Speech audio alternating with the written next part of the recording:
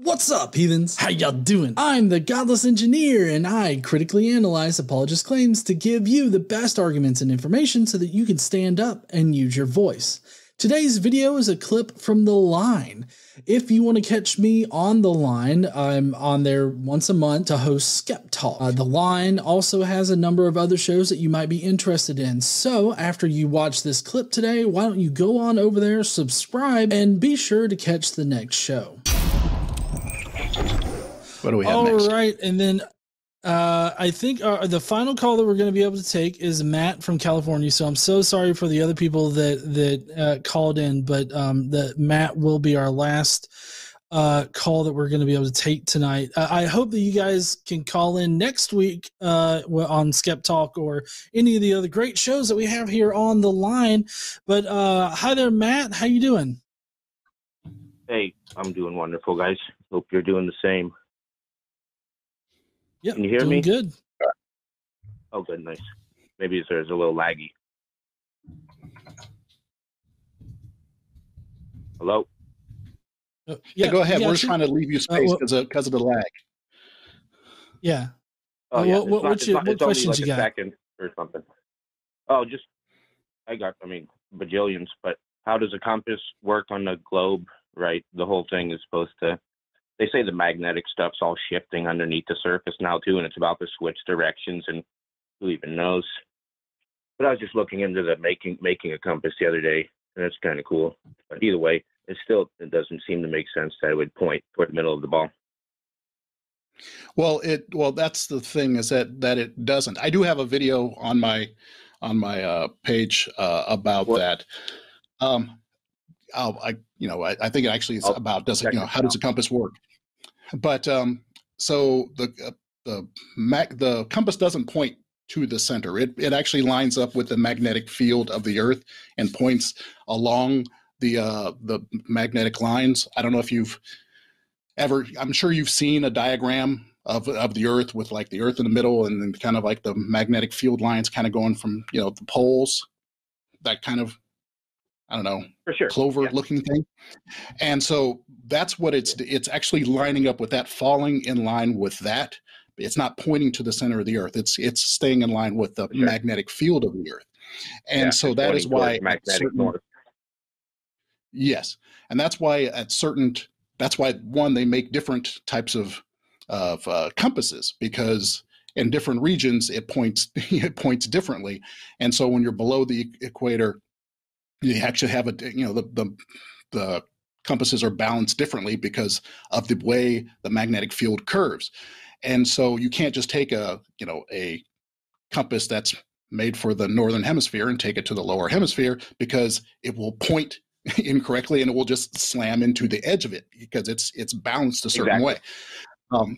So yes, it does work on a globe, but it's not because it's pointing toward the center. It's because it's actually lining itself up with the magnetic field. For sure, it seems like it would work a lot better on the flat plane than me. So you just said equator. Have you ever seen the sun travel in a straight line through the sky over the equator on an equinox like is required twice a year on the ball globe Earth? Should be well documented. Happens twice a year.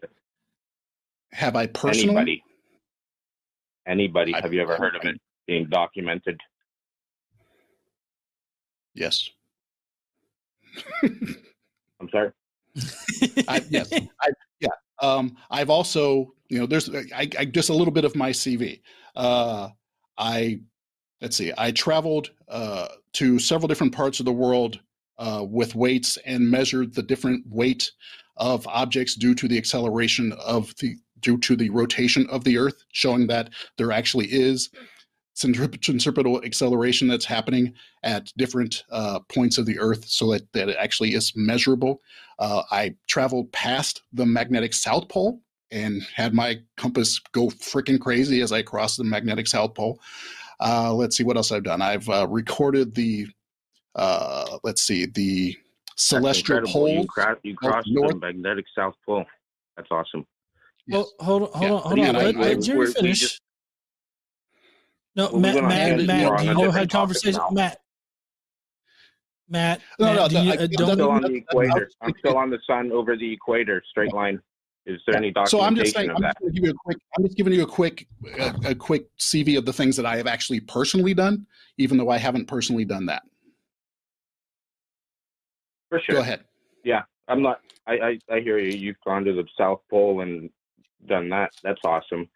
But do you know where it's been documented that the sun has gone in a straight line over the equator on an equinox, like should happen twice a year? Matt, do you subscribe to the flat Earth idea? Like, do you believe in the flat Earth model? I have no idea, bro. I'm in California. I'm stuck in California. I don't have money to do anything.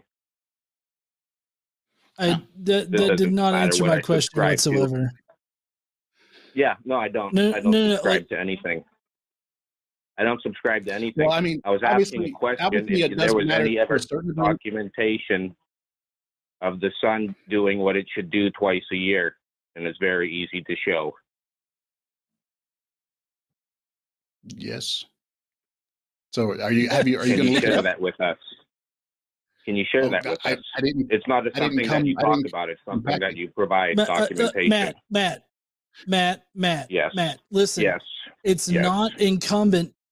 It's not incumbent upon us to do your research for you. I've looked for it for 5 years now. It doesn't exist. You've spent every single day for 5 years looking for that particular piece of evidence, and you haven't found it. Maybe try new search terms. Because I feel like you could easily find this. So, I mean, on the if internet. this is our best evidence that that's happened, then that's not very great evidence. That's fine. That is what it is. What? You know, I'll use okay. Sans the sun thing. Bud. No, here I've muted you. Okay, because you don't know how to stop talking when we're talking. Okay, now I'm gonna unmute you. But when I unmute you, I would love for you to provide us with some kind of argument for the flat model, other than this whole sun thing that you seem to not be able to find. That's actually rather easy to find and verify. So give us a different argument, something that you think doesn't make sense on the globe model, for us to handle. Okay. Are you there? I heard a beep. Yes. Oh, no, we're good. Right on. Okay, so if I go look at the ISS stream, the horizon will appear straight. While the horizon, it needs to make a complete 360 around the ISS below it. How is there a straight line? I mean, that's fine. I don't understand what you're even asking. Yeah, sorry. Try that again. I think both of us had a hard time interpreting what you were saying. So please shoot that our way again. Okay, so the ISS is looking out toward the horizon of the Earth. It's up above there, however high, and the horizon is perfectly straight. While on a ball, where are you getting that from? Where am I getting what from? I've seen it go concave, convex, to this, to that. It's not the best thing. Yeah. No, it's not a thing at all. It's obviously. Finish your thought, though. Matt. If I'm standing right where I'm at on the floor and I can see the horizon all the way around me, it should form a 360, 3 miles out approximately. If I'm standing like, that's not what you see on the ISS. Well, I mean, I'm sorry. Are you seeing a feed of the ISS where it's spinning around 360 degrees? It doesn't need to. I take the part of there, that the horizon that you can see, and there's no way it would ever form a 360. How are you taking that horizon? What are you doing? Looking at it, observing it. No, but I'm sorry, the human mind doesn't have the ability to then calculate whether or not it would make a 360. So what are you doing? It's the same thing on like a high altitude balloon footage. It should form a 360 there as well. Okay, so I have a question. If you're sitting just on the ground and you're looking out and you see the horizon, right? Yeah. How do you know that horizon is going to form a 360? If I can have no, if you can see it the whole way around, then what do you mean? Of course, it has to form a 360. Okay, so what you seem, so what I'm saying is you seem to have two standards. You seem to have a standard of if you stand on the ground and look at the horizon, you are allowed to spin around and you can see that it does 360.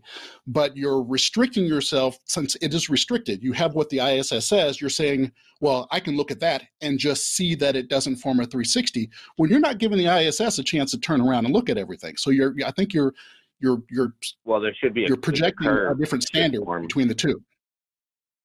The curve, there should be a curve on the horizon, and it's not there. And so yeah.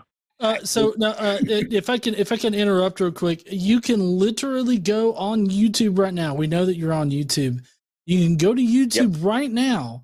There's a live feed from the ISS that clearly has a curve.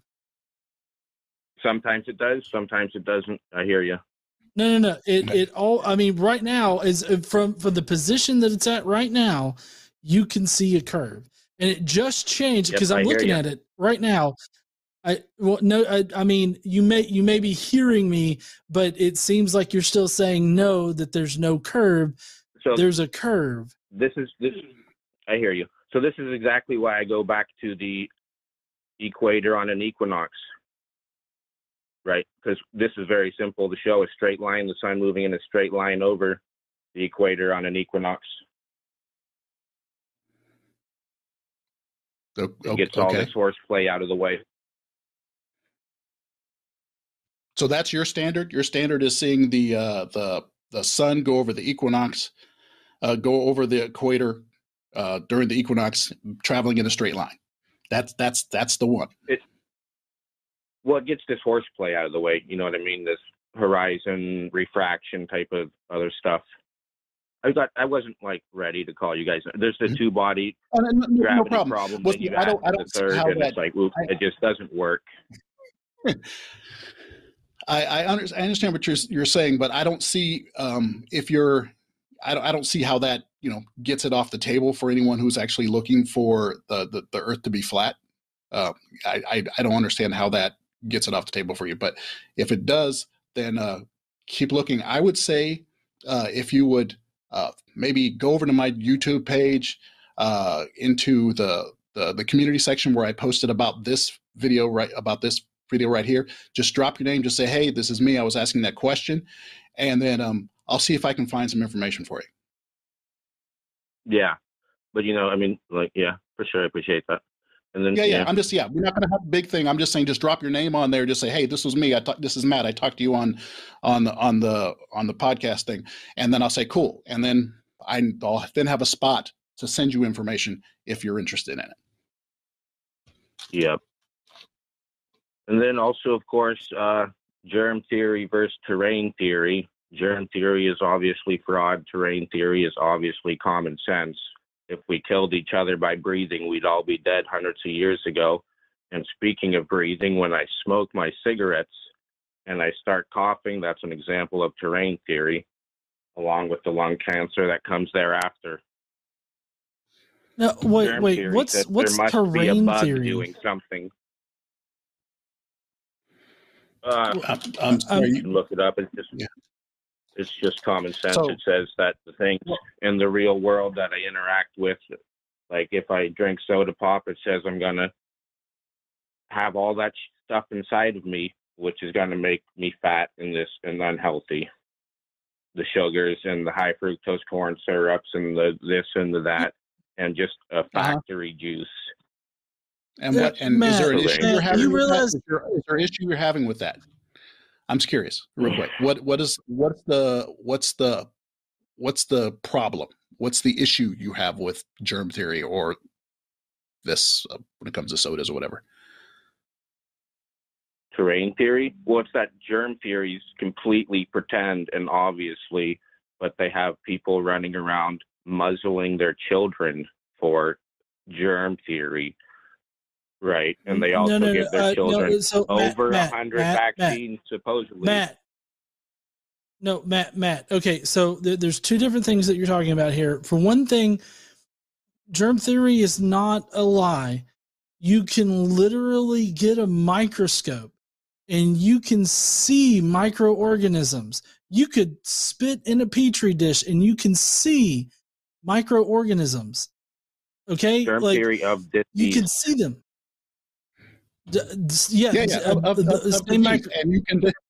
And you can then expose people to those things that are in that petri dish, and they will get sick. Not necessarily all the time, because guess what? Everyone has different immune responses.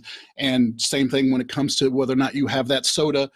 Your body may respond to that soda differently than my body responds to the toxins or whatever that are in that soda. So it's not 100% that all these things happen to all people at all times, but it is evidenced through research for a very long time that microorganisms that cause disease exist. Viruses exist, bacteria exist, immune responses to these things exist. I'm sorry. That's one that we're not turning back the clock on. Again, yeah. So I mean, the soda, it also makes my teeth decay, and it does this and that, which, according to germ theory, it's a bug doing all that. Terrain theory says it's the sugars, and yes. Well, do you understand that? Also, so you have labeled like stuff bacteria. you see under a microscope, viruses or anything. It doesn't make it harmful. You can label anything you want. It doesn't mean anything. Yes, and no one says that, and I've literally never heard anyone say that a virus, by just the act of being a virus, is therefore harmful, because not everything is actually harmful. A virus is just a classification of a form of life. And the same thing when it comes to tooth decay. Bacteria are microorganisms that will, eat away at your teeth, but they need food. And guess what feeds them? Sugars. So it's not just like, hey, sugar rots your teeth. Sugar feeds bacteria and bacteria. So it's not one of these things where, and maybe you should look into it, that some of these things that you're talking about, it's either one or the other, or actually the beauty of science that these things are actually kind of integrated with each other. Germs do exist, and things in the world do affect, things as well. It's not as cut and dry as you're saying. And yeah, did you have something, John? No, I'm amazed because I'm amazed because you can literally look in them under a microscope and see these things. Liver disease, the alcohol, the parts in the alcohol are destroying my liver. You're saying bugs are destroying my liver. No, I'm not saying bugs. That's what we're saying. There are different things. Bugs? Germs theory does not say. You think I got cockroaches in my liver? Yeah. So I think that's where I think we're having an issue. You're right there. Well, it's nonsense. I think this is Matt. I think this is where we're having a little bit of an issue, is that things are not all or nothing. It's not all of one thing or all of another thing. And no one is, you're saying, they say that it's something in your liver. No one is saying that. That is not actually what science says. You may have heard something and you're interpreting it. No, germ theory says that. Yeah, sorry. Germ theory is not applied to all things at all times. I'm sorry, I was thinking, so say it again. Oh, just look up germ theory versus terrain theory. Dive into it a little bit if you want, and you can see that one's perfectly common sense, and the other has us thinking that we breathe out bugs that kill one another that aren't actually bugs now anymore. They've added viruses in the germ theory, which is not a germ. It's something who knows. Yeah, I'm sorry. When were they bugs? Exactly. I don't know. They've added viruses in the germ theory. Because for my entire, I'm in my 50s. It's been viruses my entire life, bacteria my entire life. I don't know from bugs. Right. I mean, we shorthand, we say, I got a bug, but we don't mean bugs. Microscopic organisms, whatever you want. Does it make a difference? Well, right. Okay. So you were talking, Matt. What's that? Hold on, Matt. Yeah, common sense. We got it. So a second ago, you were talking about how a bug that we breathe out is causing parents to muzzle their kids, and I'm assuming that you're talking about COVID-19. COVID-19 is a virus. It's just another coronavirus. There's multiple different kinds of coronaviruses out there. And the thing with the coronavirus is that it doesn't just, like, it's not airborne. It travels through the like the molecules that you breathe out, like just liquid droplets. Yeah, thanks, honey. Yeah, and so they travel in the droplets, and the mask prevent you from transferring what if you have COVID-19, it prevents you from giving it to other people. And so just in general, like, face masks are a good thing, like during flu season and everything like that, because flu season is also another thing that's caused by viruses. I mean, this is all stuff that we can actually detect, whether it's an electron microscope or just a regular microscope you could probably get for about $50 from Walmart. Either one, you're going to be able to literally see those things with your own eyes. What do you think is under the microscope when you see microorganisms? The cleaners of the earth. That's what they do. Little bugs, they go around and they keep this place clean. What do you think? You look at it and you see murderers, right? No, and you're laughing at me. No. I was for a second there, because part of me is thinking there's a little bit of Poe action going on here. But when I see those things, I see life. I'm gonna be legit here. Give me a moment. When I see that, I see life, and because it's life, it may be positive, it may be negative. My body may deal with it well, it may not. I have a tremendous amount of bacteria in my body that actually works in conjunction with my body. It evolved with me. It works with our system really well. It does help break down things in my stomach. It's very helpful. That is very true. But not everything in me came from me and works. Hold on, let me finish. And so when I look in the petri dish or under the microscope, I see life. I don't judge what it is unless I know or have been shown that a particular one is known to be negative. But when I look in there, I don't see murderers or anything like that. I just see life, okay? And just like anything else in life, it may be positive, it may be negative. Depends on how it reacts with my body. What do you think they're there for? Why do you think they exist? Well, so we all have a certain amount of, like, germs and microorganisms that so in our own bodies we have we have germs that help us. Like, there's microorganisms that live inside of us that help us do different bodily functions. We also, if I'm remembering correctly, it's been a while since I've read it, but we actually have a virome inside of us too that helps us stay healthy as well. So I mean, what are they there for? It kind of depends on what you're talking about, because we have gut bacteria, and if your gut bacteria is off or is not in a good state, that can actually make you really sick. So I mean, there's different ways to go about it as far as explaining what they're there for. It just depends on what you're talking about. Yeah, and let me hop in here real quick, Matt, before you go on. When you say, what do you think they're there for? That's an assumption that all things are there for my benefit. There may be things that work perfectly well with another organism, and it is part of their body or whatever. And when that dog bites me or whatever, that bacteria that works perfectly fine with their body gets into mine. And it doesn't work well because it's not supposed to be there. And so I get an infection on that bite because it's not meant to be there. There are things in this world that, yes, may work in perfect harmony with the environment that they evolved in or they happen to be with, but that's not my body's environment. So if it happens to get in me, it's not, when you say, what's it there for? Well, it's there for its own survival. And its own survival may not be the best thing for me. but it doesn't make it evil. It just makes it something that isn't very compatible with me. So I need to do something about that.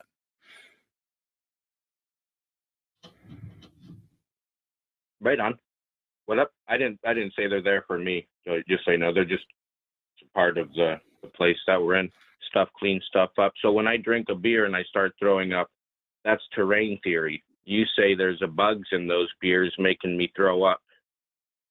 No, I say you drank too much. I don't think this caller is for real. I mean, at this point, he keeps saying the same stupid stuff after it's been explained multiple times. That's why I said I had a Poe feeling going on there.